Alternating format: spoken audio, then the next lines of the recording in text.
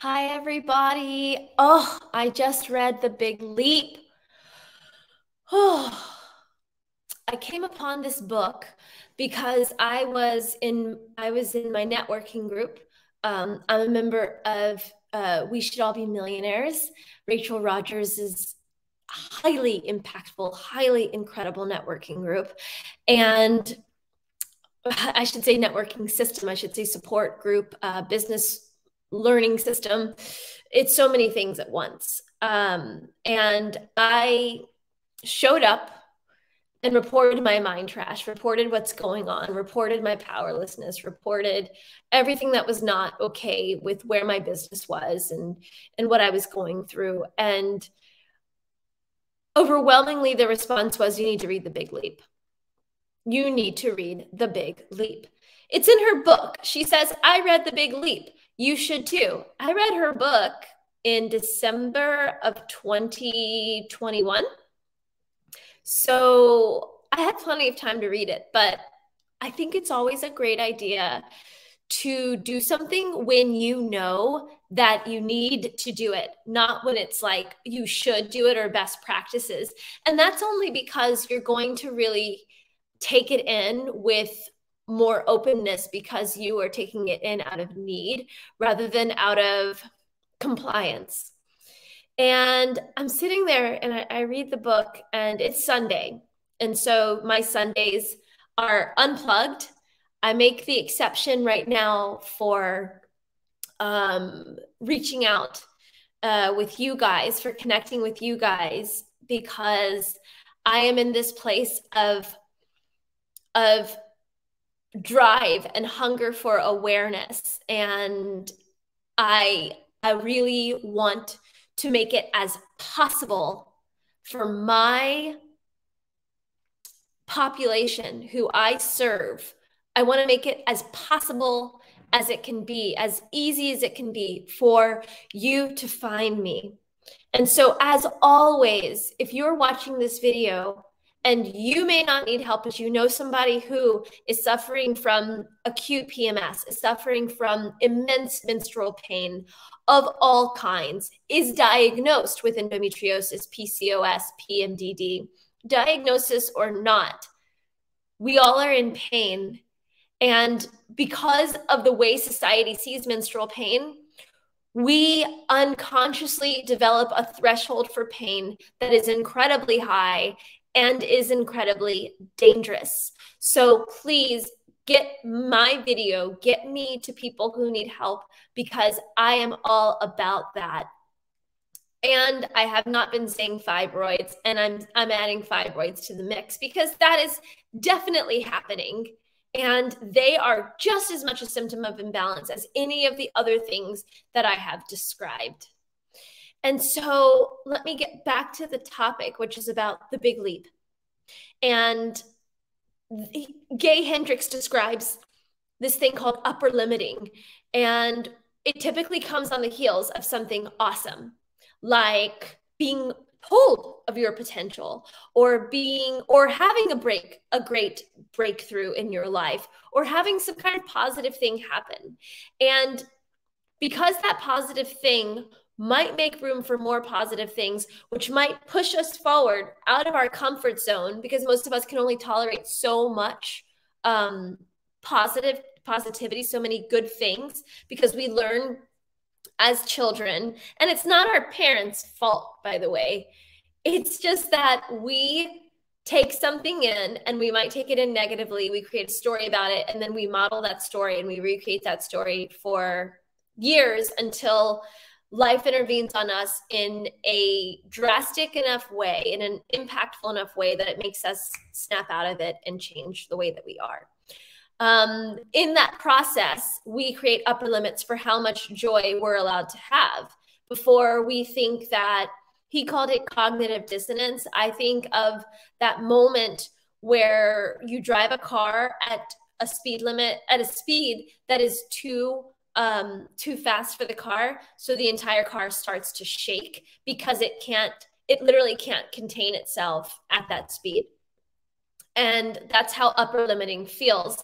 And in order to pump the brakes, in order to lessen the speed, which we might equate to positive energy and feeling this nudge to continue forward on this path and this feeling this thing that's opening up, that is just more joy to more joy, because things are always flowing, then what happens is, and that might even be life ushering us forward, then we will upper limit ourselves by indulging in worry, indulging in criticism, indulging in blame, squabbling. We create a barrier to keep ourselves in spheres that are more normal so that we can blend in, right? So spheres of excellence, not of our genius, but of our excellence, sphere of competency, and then sphere of incompetency.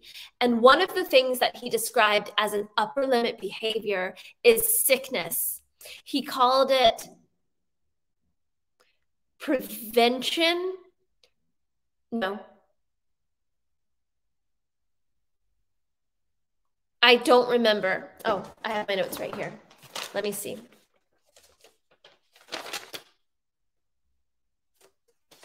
I took a lot of notes.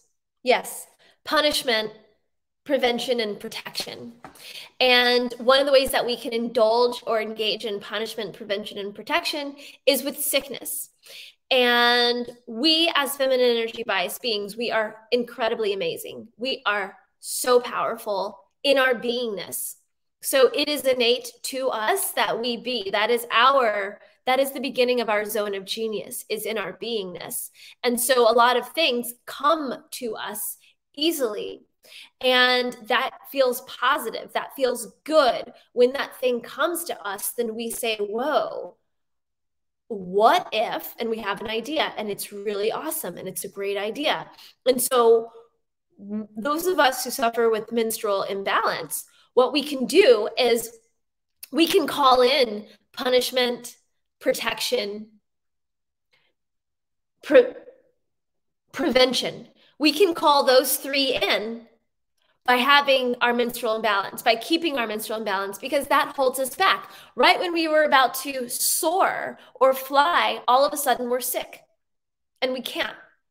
And we can't be in alignment with what we came to this planet to do, because each of us came to this planet to exist, to use his language, because I really like it, sphere of genius, to exist in our sphere of genius. We came here to do something, to genius, genie, right? Genie, make your wishes. You have 3 wishes. Your wish is my command. We can wish and create the thing that we want. We can be our own genies. That's us working in our sphere of genius. We can be the genies for others. That's us working in our sphere of genius. But because that feels good, because that is positive, because we are in alignment with ourselves, because our majesty might be bigger than what we maybe decided our upper limit was, then we kneecap ourselves. And the way that we do that is we hide in the pain of menstrual imbalance. And this is done unconsciously. This is not victim blaming. It's an unconscious act that we do because we might have been told subversively or very obviously, very clearly, you are not allowed to succeed. And we take that vow, and then what we do is we make sure that we don't succeed. But that dissonance between our alignment and what we came to this planet to do and what we are doing, that causes an holistic imbalance, which you've heard me talk about 1,000 times. This gay Hendricks business with the big leap is great. It just underscores what I've been saying. Because when we're not in our sphere of genius, we are not happy. That unhappiness we normalize. And we normalize that and we stay safe. And everybody else stays safe because we're not rocking their boat. We're not breaking the status quo. We're not doing what we came here to do. And the double whammy for the menstruators is that we are paying for it so hard. We pay for it in pain. We pay for it in volatility of our emotions, PMS.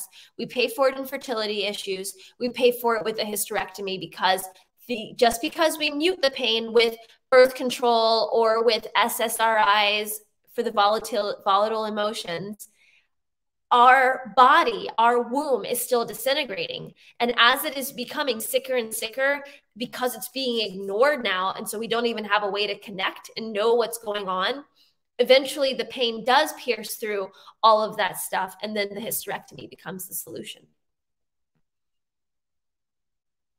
When that would have been okay a year ago, but now there is a solution, so it's not okay.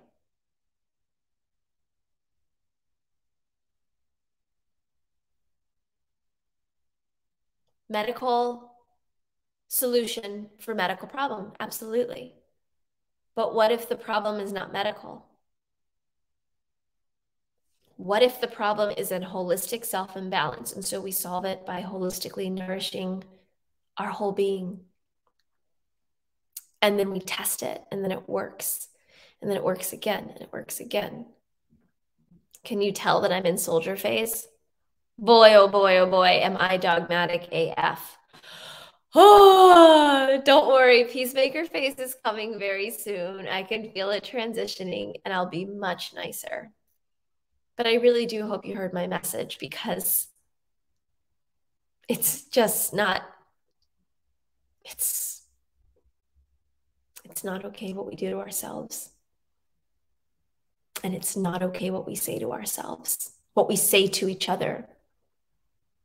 Well, as a business owner, I am not going to, who's going to take up the slack? It's not my fault that your body doesn't, that you're not lucky. Who's going to take up the slack?